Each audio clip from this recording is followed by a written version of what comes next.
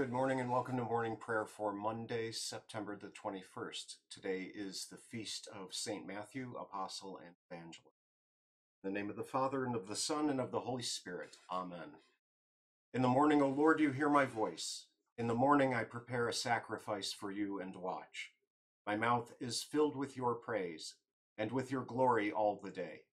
O Lord, open my lips, and my mouth will declare your praise. Make haste, O God, to deliver me. Make haste to help me, O Lord. Sing to the Lord and bless his name. Proclaim his salvation from day to day. Give to the Lord the glory and strength. Give him the honor due his name. Alleluia, alleluia. Glory be to the Father, and to the Son, and to the Holy Spirit, as it was in the beginning, is now, and will be forever. Amen. Praise to you, O Christ. O come, let us worship him. For it is not an enemy who taunts me, then I could bear it. It is not an adversary who deals insolently with me, then I could hide from him. But it is you, a man, my equal, my companion, my familiar friend. We used to take sweet counsel together. Within the Lord's house we walked in the throng. Let death steal over them, let them go down to Sheol and alive. For evil is their dwelling place and in their heart, but I call to God, and the Lord will save me. Evening and morning and at noon I utter my complaint and moan, and he hears my voice. He redeems my soul in safety from the battle that I wage, for many are arrayed against me. God will give ear and humble them, he who is enthroned from of old, because they do not change and do not fear God. Our Old Testament reading today is from Nehemiah, chapters 5 and 6. Now there arose a great outcry of the people and of their wives against their Jewish brothers. For there were those who said, with our sons and our daughters we are many, so let us get grain that we may eat and keep alive. There were also those who said, we are mortgaging our fields, our vineyards, and our houses to get grain because of the famine. And there were those who said, we have borrowed money for the king's tax on our fields and our vineyards. Now our flesh is as the flesh of our brothers, our children are as their children. Yet we are forcing our sons and our daughters to be slaves, and some of our daughters have already been enslaved, but it is not in our power to help it, for other men have our fields and our vineyards. I was very angry when I heard their outcry in these words. I took counsel with myself, and I brought charges against the nobles and the officials. I said to them, you are exacting interest, each from his brother. And I held a great assembly against them, and said to them, we, as far as we are able, have bought back our Jewish brothers who have been sold to the nations. But you even sell your brothers that they may be sold to us. They were silent and could not find a word to say. So I said, the thing that you are doing is not good. Ought you not to walk in the fear of our God to prevent the taunts of the nations, our enemies? Moreover, I and my brothers and my servants are lending them money and grain. Let us abandon this exacting of interest. Return to them this very day their fields, their vineyards, their olive orchards, and their houses, and the percentage of money, grain, wine, and oil that you have been exacting from them. Then they said, we will restore these and require nothing from them. We will do as you say. And I called the priests and made them swear to do as they had promised. I also shook out the fold of my garment and said, so may God shake out every man from his house and from his labor who does not keep this promise. So may he be shaken out and emptied. And all the assembly said, Amen, and praised the Lord. And the people did as they had promised. Moreover, from the time that I was appointed to be their governor in the land of Judah, from the 20th year to the 32nd year of Artaxerxes the king, 12 years, neither I nor my brother ate the food allowance of the governor. The former governors who were before me laid heavy burdens on the people, and took from them for their daily ration 40 shekels of silver. Even their servants lorded it over the people. But I did not do so because of the fear of God. I also persevered in the work on this wall, and we acquired no land, and all my servants were gathered there for the work. Now when Sanballat and Tobiah and Geshem the Arab and the rest of our enemies heard that I had built the wall, and that there was no breach left in it, although up to that time I had not set up the doors and the gates, Sanballat and Geshem sent to me, saying, come and let us meet together at Hakkephirim in the plain of Ono. but they intended to do me harm. And I sent messengers to them, saying, I am doing a great work, and I cannot come down. Why should the work stop while I leave it and come down to you? And they sent to me 4 times in this way, and I answered them in the same manner.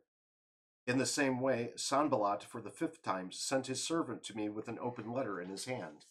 In it was written, It is reported among the nations, and Geshem also says it, that you and the Jews intend to rebel. That is why you are building the wall. And according to these reports, you wish to become their king.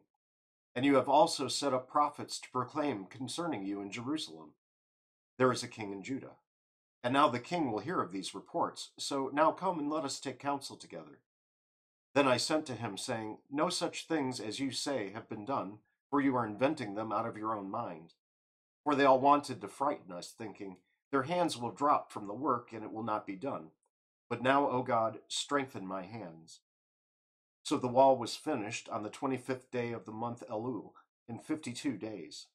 And when all our enemies heard of it, all the nations around us were afraid, and they fell greatly in their own esteem, for they perceived that this work had been accomplished with the help of our God.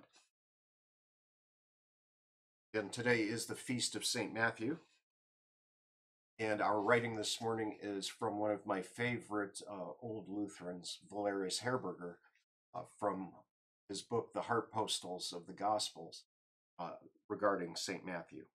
And he says, St. Matthew was an excellent, noble man, not only one of the 12 fountains of consolation, the apostles of Jesus Christ, but also one of the 4 great spiritual streams of paradise, a holy evangelist, whose words flow from the great fountain in paradise, Jesus Christ.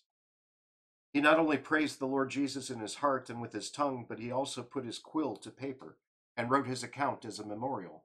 And finally, he confirmed the truth of his gospel with his blood. Is this not an honorable man? Pay attention so that everything in and about you is directed toward the glory of the Lord, according to David's example in Psalm 103:2. In the kingdom of God it is said, Et quacunque potes arte placare peace, place. That is, strive with every skill and word to please your Savior, Christ the Lord. My Latin is terrible. Sorry about that. None of the other evangelists describe the history of the Lord Jesus to such an extent as Matthew. He also has many beautiful passages that cannot be found in the others. Here the Lord Jesus says in 11:28, Come to me, all who labor and are heavy laden, and I will give you rest. And again, 18:20, Where 2 or 3 are gathered in my name, there I am among them. And in 28:20, Behold, I am with you always to the end of the age. These 3 passages, which should cause the legs of all devout Christians to run quickly to the church, were written only by Matthew. Ever since that time, his book has always been valued highly. Jerome reports that St. Bartholomew preached the Gospel of Matthew in India. Nicephorus writes that in those lands a collection of St. Bartholomew's sermons existed. Theophylact and others report that St. John or even Mark translated the Gospel of Matthew into the Greek language. Some say that in the 479th year after Christ's birth, Matthew's body was found on Cyprus, and on his chest was a copy of his Gospel, and that his body was transferred to Constantinople and buried in the church of St. Stephen.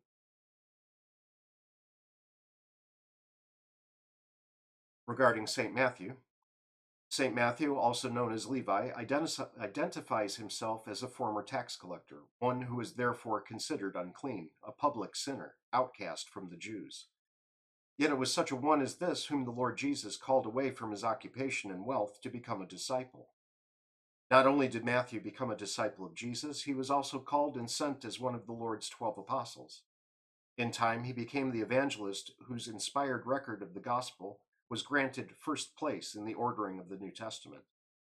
Among the 4 Gospels, Matthew's portrays Christ especially as the new and greater Moses, who graciously fulfills the law and the prophets, and establishes a new covenant of salvation in and with his own blood. Matthew's Gospel is also well known and beloved for its record of the visit of the Magi, for the Sermon on the Mount, including the Beatitudes and the Our Father, and for the institution of holy baptism, and the most explicit revelation of the Holy Trinity. Tradition is uncertain where his final field of labor was and whether Matthew died naturally or a martyr's death. In celebrating this festival, we therefore give thanks to God that he has mightily governed and protected his holy church through this man, who was called and sent by Christ to serve the sheep of his pastures with the holy gospel. We join together in the Apostles' Creed in the Lord's Prayer. I believe in God the Father Almighty, maker of heaven and earth, and in Jesus Christ, his only Son, our Lord, who was conceived by the Holy Spirit, born of the Virgin Mary, suffered under Pontius Pilate, was crucified, died, and was buried. He descended into hell. The third day he rose again from the dead. He ascended into heaven, and sits at the right hand of God the Father Almighty. From thence he will come to judge the living and the dead. I believe in the Holy Spirit, the holy Christian Church, the communion of saints, the forgiveness of sins, the resurrection of the body, and the life everlasting. Amen. Our Father, who art in heaven, hallowed be thy name. Thy kingdom come, thy will be done on earth as it is in heaven. Give us this day our daily bread, and forgive us our trespasses, as we forgive those who trespass against us. And lead us not into temptation, but deliver us from evil. For thine is the kingdom, and the power, and the glory, forever and ever. Amen.